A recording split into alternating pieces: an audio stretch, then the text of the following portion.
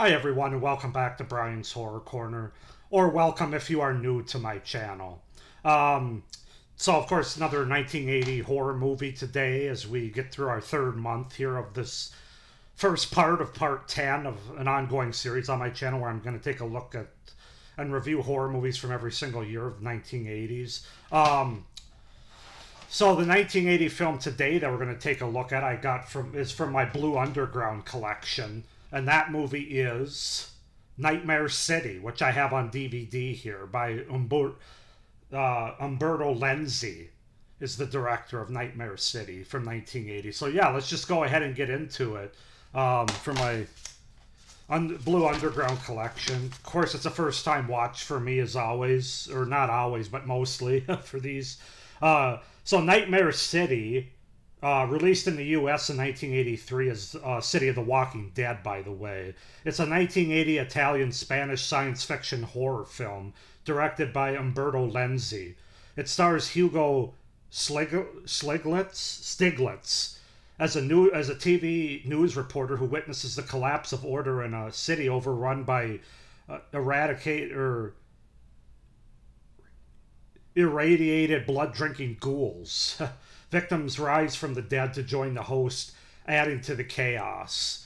So basically the movie opens with American television reporter Dean Miller, who waits at a small European airport to interview a scientist about a recent nuclear accident when an unmarked Lockheed C-130 Hercules military plane makes an emergency landing. The plane doors open and dozens of armed, deformed men, the scientists among them, burst out and attack the military personnel on the runway. They are impervious to most injuries and bullet wounds and are relentless in their assault, stopping only to consume the blood of their victims. Miller flees the airport to the TV station where he works and tries to alert the public, but General Murchison of Civil Defense will not allow it, shutting down the news station and quarantining the news crew inside to prevent him from doing so. Miller then tries to find his wife Anna, a doctor at the local hospital, as the crazed assailants overrun the city, their ranks swollen by their former victims. Several zombies attack the TV station, forcing Miller to flee to the hospital. That evening, a group of fiends attack the city's power station, destroying it and plunging the city into darkness. Miller arrives at the hospital as it is being attacked and manages to rescue Anna. They then flee in a stolen ambulance. So yeah, that's the setup and the premise, the beginning for Nightmare City from 1980. As far as the cast goes, we have Hugo Stiglitz as Dean Miller, Laura Trotter as Dr. Anna Miller, Maria Rosari Amaggio as Sheila Holmes, Francisco Rabal as Major Warren Holmes, Mel Fearer as General Murchison, and Sonia Vivani as Cindy. So yeah, that's the setup, the premise, and the cast for Umberto Lenzi's 1980 Italian science fiction horror film, Nightmare City. I had a lot of fun with this movie, to be honest with you. I've seen some movies recently for this series that have kind of been or in the case of the last one, But this one I really had a good time with. It's funny how some of these type of movies, Italian horror movies, work for me better than others do. And I'm not going to call this a zombie movie because I don't think it is a zombie movie. I am one of those people that I distinguish between zombies and virus. And the reason this isn't a zombie is very simple. The people that become these infected people were alive when it happened. They weren't dead. Zombies are the Walking Dead. This wasn't The Walking Dead. This is The Walking, or in this movie's case, The Running infected. And it even says that they're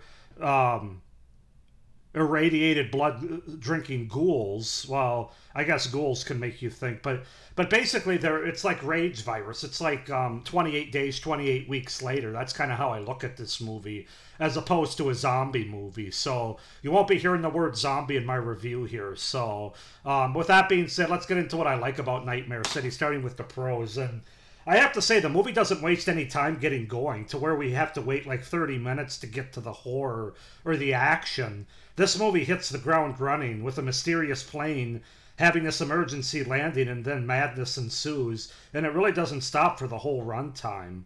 It made for a fun and engaging watch right from the jump for me. Like I said, I've watched a few movies in this series specifically recently where even if the movie got good, it took a little while for it to get going. But this movie, that's not really the case.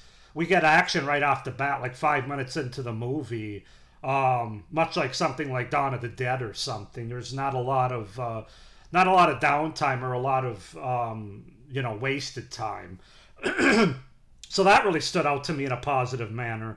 I have to say, I like the main characters that we follow here, which is another thing that you haven't heard me say in a lot of the movies I've reviewed recently. But I thought I thought Dean Miller and his wife Anna specifically, they were likable.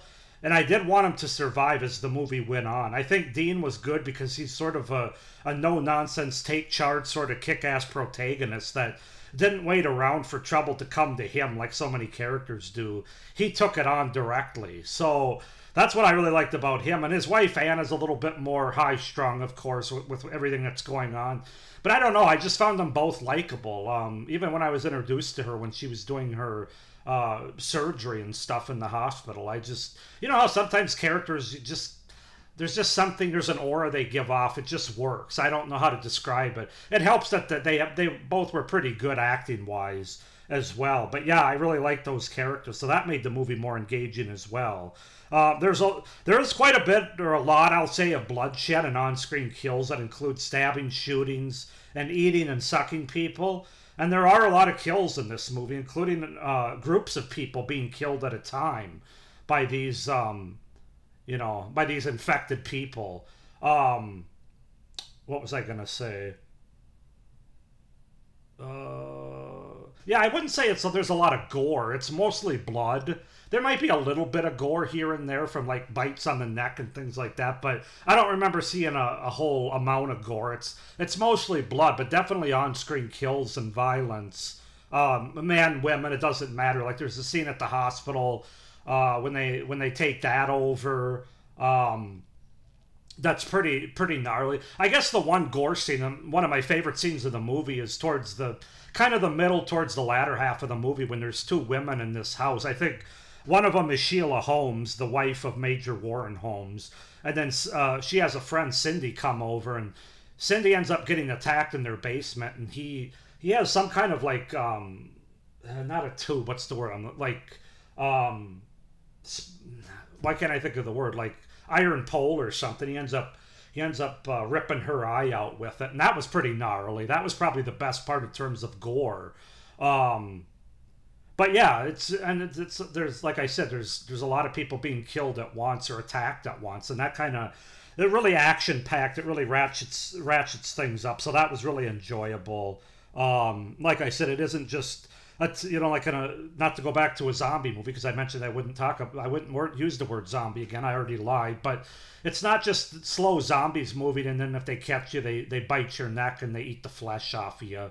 Well, that's really cool, and I enjoy some of those movies. This is much more of these people. These infected people they're as capable as regular people in terms of shooting guns, stabbing people, hitting people, fighting people, all those types of things. So which is just another reason why nobody should really consider it a zombie movie. But yeah, a lot of action. I like how these chemically infected people, on that note, are fast, can use guns and knife, can fight.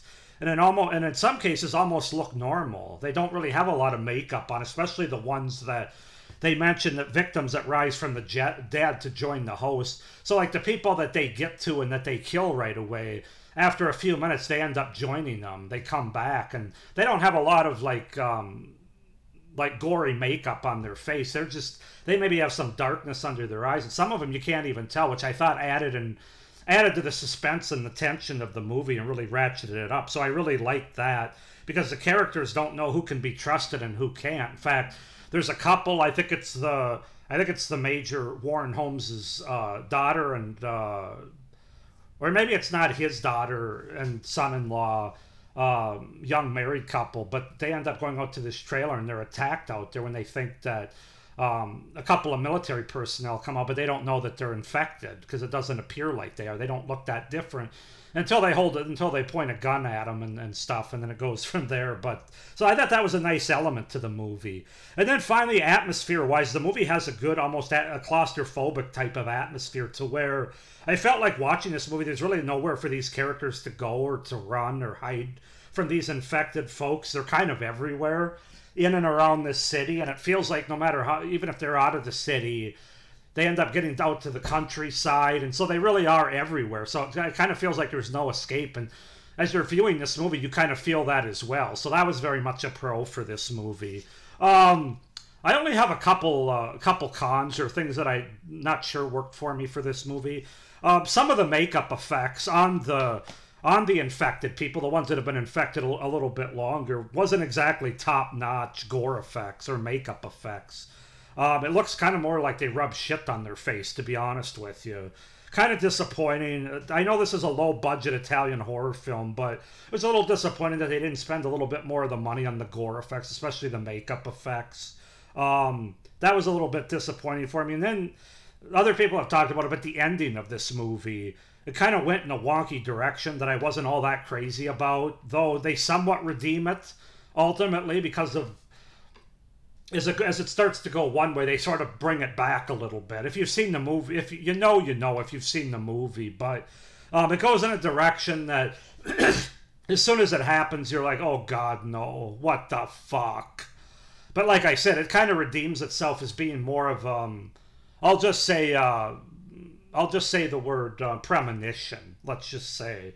But I still would have liked a different conclusion or a different ending than that one that we got. It felt kind of lazy, like they needed to write themselves. We just need to write an ending kind of thing. I don't know. I wasn't crazy about it. And then, of course, finally, you have some subpar acting and voice dubbing, of course, as you often get in these. It's pretty typical for these type of foreign movies when they dub over in English.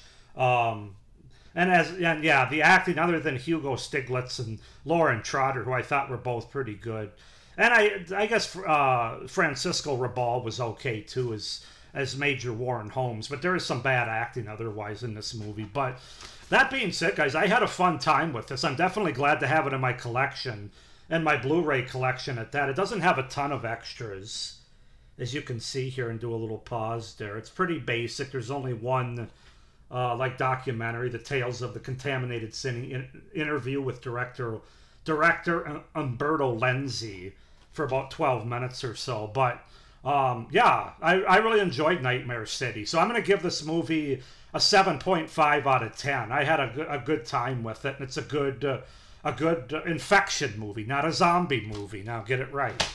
No, it really doesn't matter at the end of the day. People are going to consider it what they want to consider. It's just for me. That's sort of how I rationalize the differences. Is that, do they come back from the dead and they're walking slow? Then they're zombies. Or are they fast running, able to operate machine guns and things like that, and still function as a human being? Then they're not zombies. They're rage infected. So anyway, that's that. But with that being said, go ahead and comment down below what you guys think of Nightmare City. If you've seen it, do you like it? Do you not? Why not? Please like this video, hit the little notification bell, and subscribe to my channel so you don't miss any of my upcoming reviews for this series, as well as any of my great horror content. Excuse me. My horror content that I have coming out after this series and throughout the rest of the year. Including like summer horror movies on DVD that I'll be jumping into in August here. So with all that being said, hope you guys are enjoying this series. Hope you're doing well, and as always, stay scared. Bye.